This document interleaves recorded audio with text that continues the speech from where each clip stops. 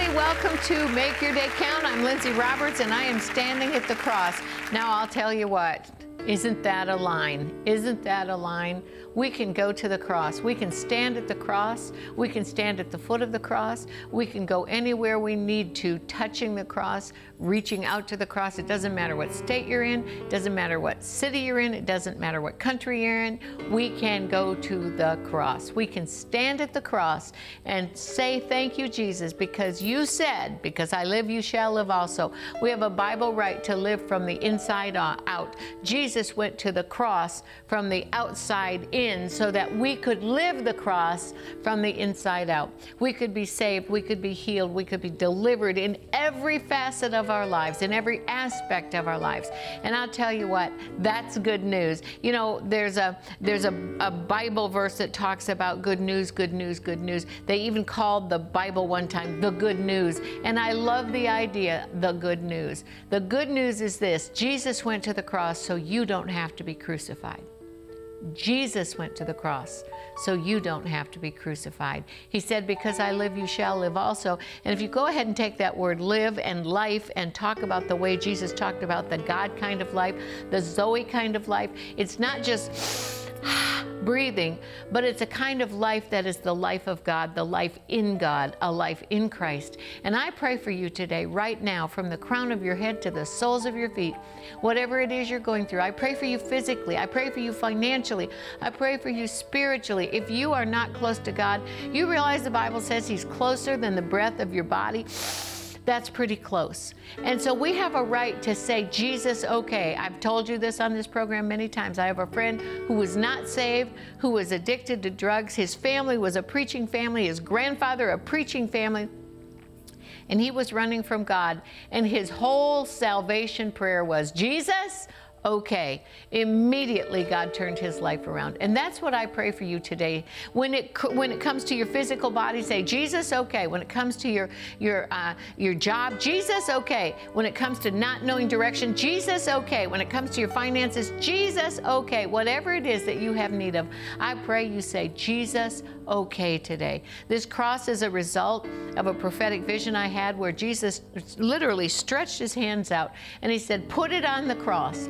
Trust the work of the cross. Put it on the cross. Trust the work of the cross. So as you see behind me, we've been putting prayer requests. It kind of goes all the way around, so it's kind of hard to see.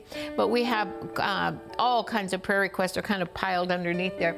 And if you would like us to put your dreams, your hopes, when the Lord showed me this in this dream, he said, even your disappointments, put it on the cross. So your dreams, your prayers, your prayer requests, your physical healing prayer requests, whatever it is, maybe it's a family member. We don't need a whole lot of detail. Just send it to us. The way you send it to us is oralroberts.com/thecross. oralroberts.com/thecross, and we will be happy to put that here on the cross and expect a miracle with you. And I am praying for you right now from the crown of your head to the soles of your feet for a Jesus okay moment, for a Jesus yes Lord, yes and amen okay moment right now in every aspect of your life. Jordan, my daughter, is coming to sing about the love of God. Greater love to me, greater love cannot ever be demonstrated than what Jesus did on the cross. And he's not going back to the cross again. The next time Jesus comes to this earth like that, it'll be to take his bride home. We are the body of Christ. That makes us the bride of Christ. And he is coming as the bridegroom to take us home to live eternally and abundantly with him forever and ever. Amen. But until that day comes, we have a Bible right to live heaven on earth. Maybe the devil has tried to make your life hell on earth. He's a counterfeit. The Bible says he's a liar and the father of lies. But we can change that and we can say, no, devil, the Bible says I can rebuke you and you must flee. Get thee behind me, Satan, you will not prevail. And when we get into that aspect, praise the Lord, praise the Lord, praise the Lord, we get that because I live, you shall live also. And that's my prayer for you. For God so loved the world, John 3:16, that he sent his only begotten son, Jesus, that whosoever would call upon him would be saved. And let me tell you the next part. Jesus did not come into this world to condemn the world. Wow, if you feel like I'm not good enough, I'm not worthy enough, I'm not this, I'm not that. I told you many times I used to read a book to my daughters, and part of the pages of it said, too beady, too bumpy, too leafy, too lumpy. Listen, God is not putting qualifiers on his love. His love, the Bible says, is unconditional. It's not too beady, too bumpy, too leafy, too lumpy. It's not something you did or didn't do, how bad you were. It's not qualified by your actions. The cross is not qualified by your actions. You've never done so much that you couldn't come to the cross. It's not about your actions. It's not about your perfection or lack thereof. It's about the greatest love we'll ever know, and that's the love of Jesus Christ when he laid down his life for us. It's about his holiness, not our perfection. All you have to do is say, Jesus, okay, and I believe your life will forever be transformed. If you want to give us your prayer request, oralroberts.com/thecross, and let us put that on the cross. We'll be more than happy to do it. Right now, join me in welcoming my Jordan as she sings about the love of God. You never change. You are the God you say you are. When I'm afraid, you calm and still my beating heart. You stay the same. When hope is just a distant thought, you take my pain and you lead me to what love is this that you gave your life for me and made a way for me to know you, and I confess you're always enough for me. You're all I need. I look to you. I see the scars upon your hands. I know the truth that when I can't, you always can. Standing here beneath the shadow of the cross, I'm overwhelmed that I keep finding open arms. What love is this that you gave your life for me and made a way for me to know you, and I confess you're always enough for me. You're all I need. Jesus, in your suffering, you were reaching. You thought of me. Jesus, in your suffering, you were reaching. You thought of me.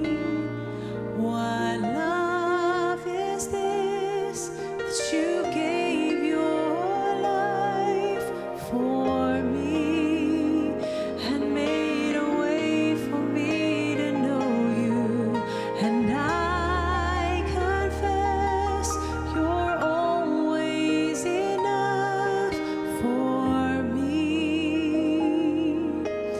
Always enough for me. Always enough for me.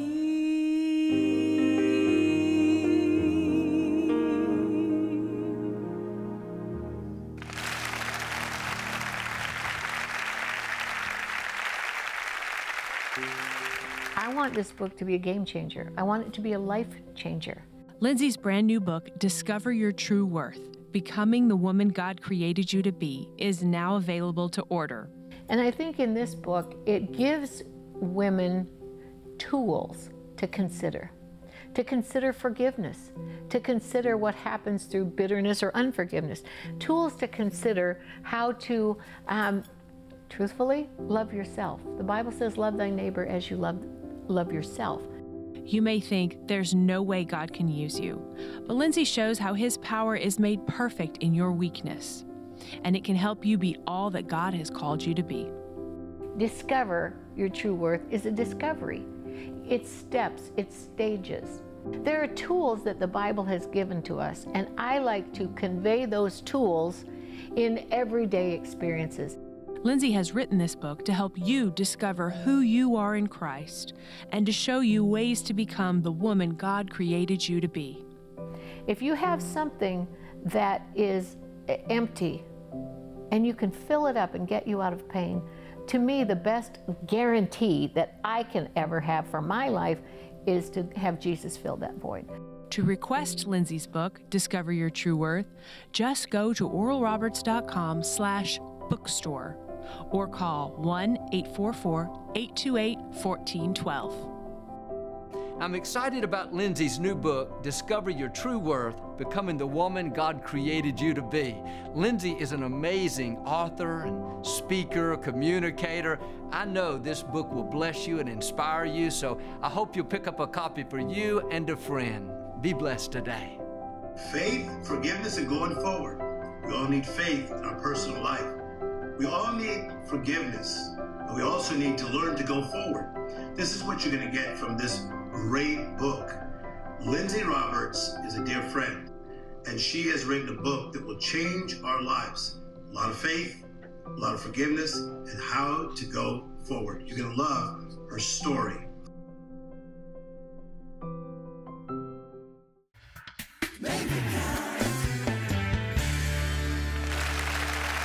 Okay, I am so excited about a couple of things in my brand new book. I'm excited about the whole book, but I've got something I want to talk to you about today. This is Discover Your True Worth. I hope you have your copy. If you don't, oralroberts.com or 844-828-1412. oralroberts.com or 844-828-1412 to get your copy.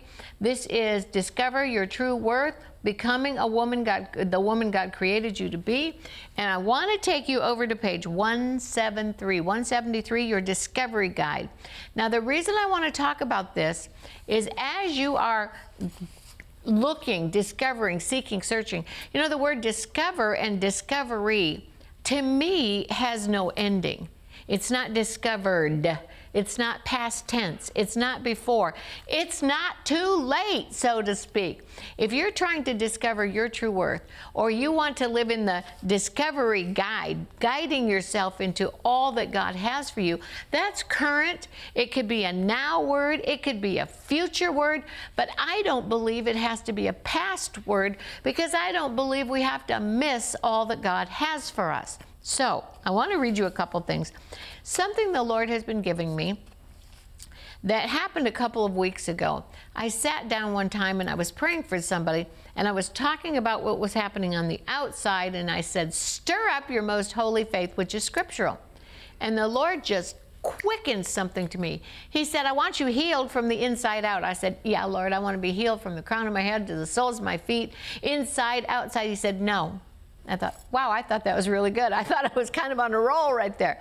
And he said, all that's fine. He said, I want you to start from the inside out. He said, people solve problems from the outside in. They see a problem, they attempt to solve the problem, they think of all the tools they have on the outside, and then they process it with logic and reason and thinking on the inside. Now, I've always done that, and I thought, yeah, that's a good system. The Lord said, as a believer, I want you to do first from the inside out. Seek first.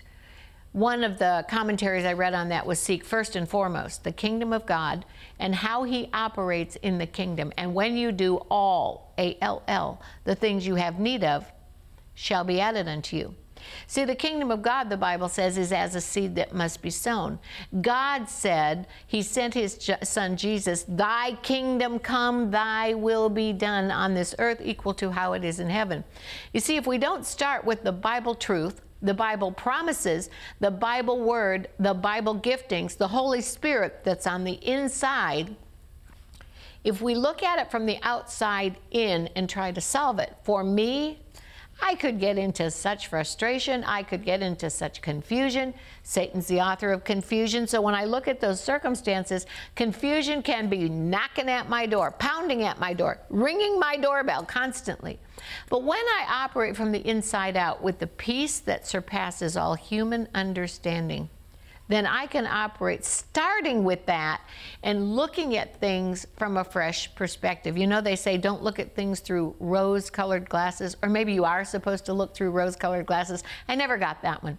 So why should I look at things through rose-colored glasses when I can look at things from a Bible perspective? Which to me is the way to operate. Seek first and foremost the kingdom of God and how he operates in the kingdom. The kingdom of God is as a seed that must be planted. We've got to hide God's word in our heart, plant it in our heart so that when we have need of, it's already taken root. Out of the abundance of the heart, your mouth begins to speak. Death and life are in the power of the tongue. I've set before you life and death, blessing and cursing. Choose life, the Bible says. So I want to give you a discovery guide, a little bit of a perhaps roadmap to show you what the Bible says from the inside out. Now, I made some notes.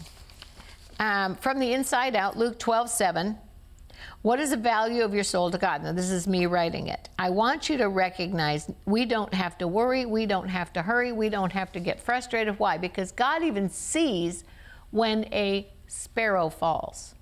Now, I love birds. I have a bird feeder. In fact, my husband got a bird feeder for at Easter Sunday. My girls brought him over a bird feeder. Jordan's been planting roses in our yard, and we got this adorable bird feeder. And you know, if God sees when a sparrow falls, how much more concerned is he about you?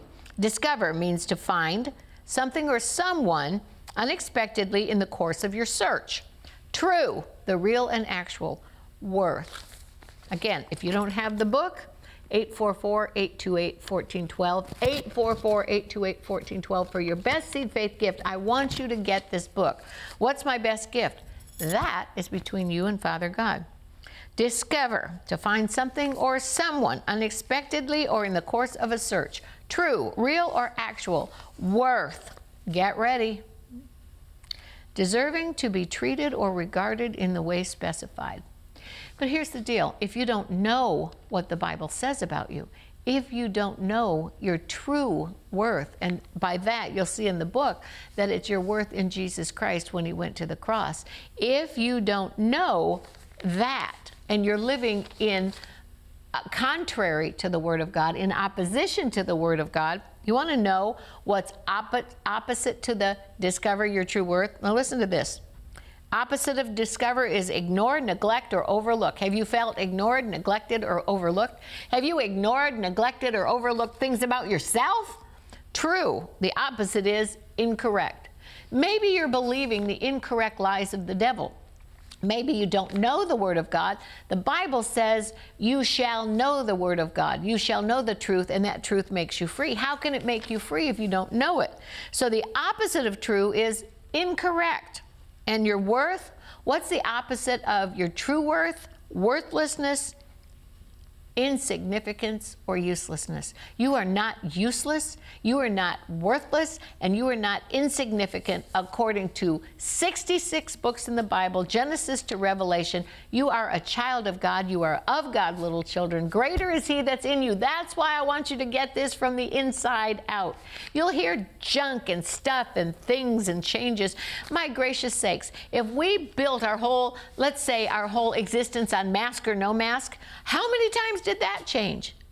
If we built our whole worth on whether or not something is good for you or not, one minute, you know, a cheeseburger is horrible, the next minute meat's okay, and the next minute it's this, the next minute it's that. You know, if we built our whole worth from the outside in, what can happen is total misconception of who God says you are. God says that you are deserving to be treated or regarded in the way specified, and that way specified is with worth, with value, with significance, and you are useful to God and to your family and even to yourself. All right, so if that's what the Bible says about discover your true worth, that's what, well, that's dictionary and Bible definitions. I did something in the back of the book, 173. It's called Discovery Guide. And I want you to read along. If you have yours, page 163. If you don't, 844-828-1412. I talked about you taking a look from the inside out to see what you believe God has called you to do. And what I want you to do is I want you to jump over to chapter 4, and I want you to go to something called Bathsheba the Gossiped Girl. That's chapter 4 in the book, and it is page 181. Now, I want you to listen to this question. I want you to ponder it, and I want you to see it not from the outside in, not from worthlessness, not from no value, not from insignificance, but I want you to see it with the worth that Jesus paid for you when he went to the cross. I was at the cross earlier, right over there. I'm looking at it right now. And that should be the standard operation for your life, I believe. As a Christian, that cross should be the standard way of doing things. You know, they talk about money. Well, you might find currency in England, it's the pound. In the United States, it's the dollar. In different countries that I've been in, I know there's words like, I think it's ruples and naira and different things like that. When you look at those, everything is subject to change, but money is the medium of exchange for goods and services. Medium of exchange for goods and services. It has a definition, even though some of the stuff around it looks a little different per country. Your worth is the same, according to the Bible, even if you do it differently, as I said in the book, unconventionally, from other people. I want to ask you a question. Do you remember something someone said about you that really made you shine, have hope, or believe in yourself? And the question is this: if so, what is it? That's what I want to talk to you about right now. Do you remember something someone said about you that really made you shine, have hope, or believe in yourself? If so, what is it? I want you to focus right now on something that makes you smile, on someone that makes you smile, on someone that made you smile. Maybe it's a little tiny picture. I got a picture of a little newborn baby the other day, and it made me giggle. Now, people say, you know, that babies don't smile or giggle. This baby was giggling. Whatever made that giggle transpire, it was good enough for me. When that baby started giggling, I started giggling. And then I'd replay it, and then I'd replay it, and then I'd hit replay, because it made me smile. The Bible says whatever things are good and pure and lovely and of a good report, think on these things. I wrote, discover your true worth, because I want you to discover who you are from the inside out. I want you to know that the Bible says that you can find something or someone about yourself unexpectedly or in the course of a search that is real and actual, deserving to be treated or regarded in the way specified. Jesus said, you are of God, little children. Greater is he that's in you than he that's in the world. I want you to do something today. Even if you can't even remember one thing somebody said about you that was good, then I want you to stop right now and say, I'm a child of God. I'm fearfully and wonderfully made. I'm made in his image. I'm a child of God. I'm fearfully and wonderfully made. I'm wonderful. I'm made in the image of God. If you start attacking yourself, then you're attacking the way God made you. But he said you're made in his image. You're fearfully and wonderfully made. You are of God, little children. And I want you to walk around today, even just whisper to yourself, even just under your breath, even just in your mind's imagination, I'm wonderful today.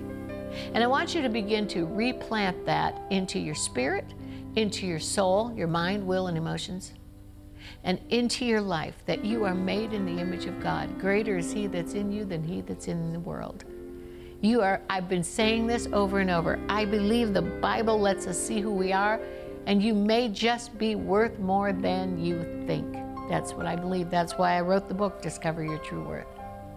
Your worth is in what Jesus did when he went to the cross. And that is living from the inside out. That is processing everything you go through from the inside out. When you get up in the morning, when you're going through the day, when you're going to sleep, process from the inside out. Jesus says, I'm wonderful. Jesus says, I'm fearfully and wonderfully made. God said, I'm made in the image of God. I'm made in the imagination of God himself. And Jesus went to the cross and laid out his life so we would have life and life more abundantly. For this purpose, the Son of God was made manifest to destroy the works of the devil. In this world, you'll have tribulation, but Jesus said, be of good cheer. I've overcome the world. from the inside out. That's my prayer for you. Again, if you have your book, that was chapter 4 on the Discovery Guide. And if you don't have your book, 844-828-1412, 844-828-1412, or oralroberts.com. Now stay tuned. I'm going to be back to pray for you. For any person who has ever suffered, if you're hurting, if you've been hurting, if you don't know a way out, the book is for you to find a compass that will point you to Jesus. Lindsay's brand new book, Discover Your True Worth, Becoming the Woman God Created You to Be, is now available to order. I walk people through what I consider to be God ideas of how to get from where you are and at least get on the path of discovery, to discover that you really are valuable. You're created in God's image. You're made in the imagination of God. You're made in the image of Christ. You may think there's no way God can use you, but Lindsay shows how His power is made perfect in your weakness, and it can help you be all that God has called you to be. So if I can find a neutral ground that will bring something out in somebody to say, I can do that, I can fix that, I can become that, and I can be that encourager through this book, I'm on board for that. That's why I wrote it. To request Lindsay's book, Discover Your True Worth, just go to oralroberts.com/bookstore or call 1-844-828-1412. Lindsay has written this book to help you discover who you are in Christ and to show you ways to become the woman God created you to be. You know, I wrote this book out of my heart, but I had someone say to me very, very recently, she felt like it filled a void. That may be the best explanation that I didn't even think of myself, but it's to fill a void. Richard and Lindsay Roberts have been our friends for many, many years, such great people. I'm excited about Lindsay's new book, Discover Your True Worth, Becoming the Woman God Created You to Be. Lindsay is an amazing author and speaker, communicator.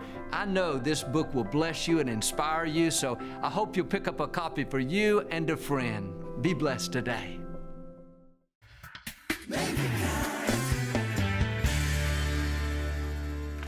Don't forget, if you don't have your book, Discover Your True Worth, 844-828-1412, 844-828-1412, or oralroberts.com. I pray for you to discover who you are in Christ. I pray for you today from the crown of your head to the soles of your feet. I pray for whatever it is that you're going through right now, for God to heal you, to bless you, and to make you whole in every area of your life. In Jesus' name, amen. Make it count.